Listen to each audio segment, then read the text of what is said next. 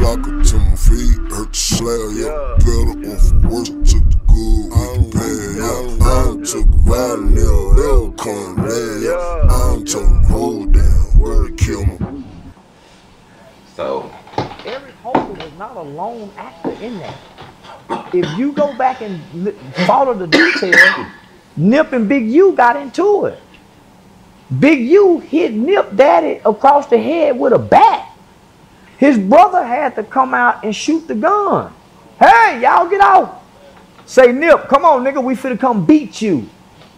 Because I don't want to pay that $20,000. You say it's over this. Like what? Nigga, you only was either laughing because you two things. You was either gonna put the work in, get this nigga knocked off yourself, or goddamn it, you had something to do with it. You know he's locked up, so you didn't get him knocked out for none of that. So nigga, hold this on. Big U right here. Weird. You got to tell us what you waiting on.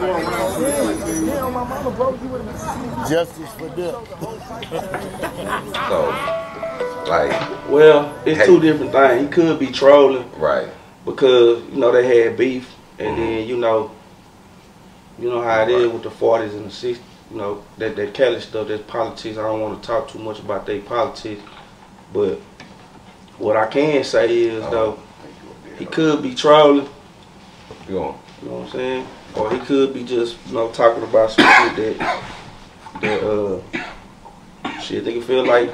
I feel like it's an inside play on Nip anyway. That whole shit was an inside play.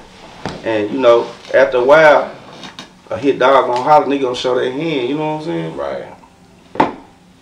Especially if a nigga feel like it's a cold case unsolved. I mean, you already got that nigga, so. Well, nah, they locked old boy. Yeah, they got old boy. You know what I'm saying? They give him 60? Huh? How many they give him 60? I forgot how many years. They gave him Eric Holder. Yeah, Eric Holder. You know what I'm saying? They locked him up, but Black Sam had did an interview.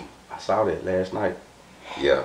You know what I'm saying? So I was trying to see what was your thoughts on how Big Sam indirectly involved Big U. You know what I'm saying? From the rolling 60s and the, you know, the unaliving of Nipsey Hussle by paying for the hit. Yeah, cause you were 40, and what I think Sam, he owns something right there.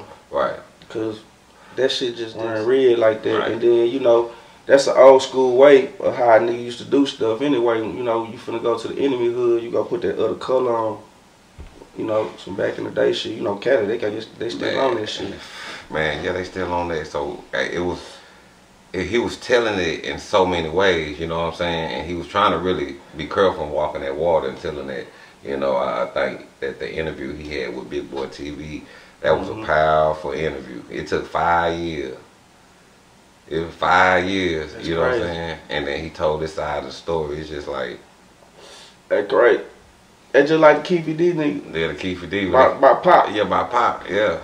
That shit sound crazy, but I can't believe that nigga. I sure, he keeps saying Puffy. Yeah. John gave him $1 million. And you know, Puffy, that he showed us that was his car that Usher was in when Puffy was promoting Usher at that time. The Impala. And he was like, he has, every time they come to LA, he has to use this shit, you know. That's believable, because Brooklyn niggas, you know, out that way, they lokes out there, you know what I'm saying, on some New York shit.